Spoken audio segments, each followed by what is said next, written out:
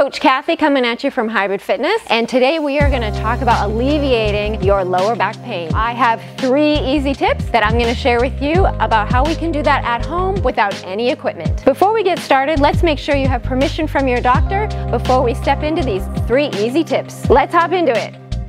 Tip number 1 happens before you even get out of bed in the morning. So when you're lying in bed, you want to bring those feet up, soles of the feet on the bed.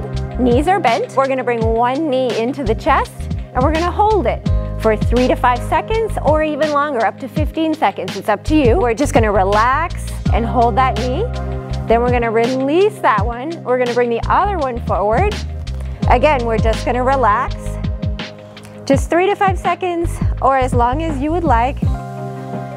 Put that knee down. Then we're going to bring both knees to the chest and do that same thing. You can even wiggle around a little bit. This is to let your back know that you're waking up, that you're gonna stand and move and have a great day without any back pain. So then you let go. You can do that 5 times. You can do that 15 times. It's up to you. So one leg at a time and then both legs and then relax.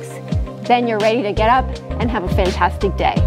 Tip number 2 is to strengthen. We're not only going to strengthen our lower back, we're going to strengthen those abs too, because our abs support our spine. They do half the work. One of the things that we need to do is to stay mobile. So that could be simply walking, that could be biking, that could be swimming, anything that gets your body moving. So what happens is your circulatory system pumps that blood. We want our blood pumping, we want our lymph system going. It's going to deliver nutrients and oxygen to all of our joints and get rid of the waste that we don't need. So we definitely want to keep more mobile. Some specific exercises that you can do that can help strengthen that lower back and those abs are done on the floor. So we're going to do some pelvic tilts. You're gonna tilt that pelvis. You wanna push that lower back right down to the mat. You're gonna squeeze those glutes and pull that navel all the way down to the mat. That's really important. And then release. And you can do that as many times as you would like. Another one that we're gonna do, we're gonna make sure our feet are firmly planted, hip width apart, and we're gonna lift. Lift those glutes off the ground. We're squeezing the glutes, okay? It's a very smooth motion. It's very controlled, okay? So we're just gonna tuck, curl, and lift and squeeze. Okay, so there's another one that you can try. To help strengthen our belly, one simple one that we can do is just a partial crunch. Hands are behind the head, or you can have them down by your sides if that's easier for you. We're just gonna come up to lift the head, the neck, and the shoulder blades off of the mat. You don't have to come all the way up to your knees. Just a little tiny crunch. You can do as many as you would like. Elbows are back, unless your hands are down, and that's totally fine. You can reach for those knees if that's easier. Okay, we are strengthening that belly. We're keeping that lower back on the mat. Okay, we're pulling the navel right down to the mat, so that helps our lower belly. So then we have a few more. If lying on your back does not work for you, we can flip it over. We can do some cat-cows. We're gonna be on all fours. Your wrists are underneath your shoulders. Your knees are under your hips. We're gonna look up, arching the back, and then we're gonna scrunch the back up and look down. Okay, little cat-cow. Another one that we can do is called bird dog, same position. And we are gonna reach out with our fingertips and reach out with our heel in the back. So you want to make sure your heel is pushing toward the back wall. Okay, and then you switch. Okay, you're going to tuck that belly in the whole time. Okay, belly stays nice and flat. You're just going to hold it out for a few seconds. Okay, we'll just finish this up. And then there are some prone positions that you can do that will strengthen your lower back as well. So we're gonna lie down on our belly on our mat. So these are called Superman, Supergirl, Cactus. They have all kinds of names. So you can put your arms out straight. Your gaze will be near the top of your mat if you're on a mat. Okay.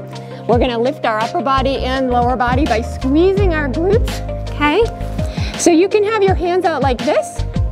You can have your hands behind you. This is called Supergirl, or down by your sides. You can also have them out to your sides if that's easier. The other option is instead of lifting and holding, you can come down and up. So just lift and lower, okay? And just do a few of these. very careful. You want to think about lengthening your body more than lifting your body, okay? Because when you lift your body, you are kind of crunching your back together. All those little vertebrae are being sort of crunched together. So we want to make sure that we're focusing on lengthening our body while we are tightening that lower back, okay? Tip number 3, we're going to talk about posture. So posture is very, very important, and it's really easy and really simple to handle. You can do it in every activity that we do all day long. So whether you are sitting, standing, or lying down, we want to make sure our head is in line with our spine. Okay, we don't want the head back, we don't want the head forward. We want our head in line with our spine. We want our chin parallel to the floor with just a slight arch in our back. If you're sitting, you can support this with a towel or a small pillow. The other thing you'd like to do is to pull those shoulder blades together in the back. That brings your shoulders back and squares them. You want your shoulders down away from your ears. And again, this is for sitting, standing, or lying down. So those are our 3 tips to help you with that lower back pain. The first one was before you even get out of bed. The second one was strengthening those abs as well as your lower back. And the third one was handling your posture in all of your everyday daily activities.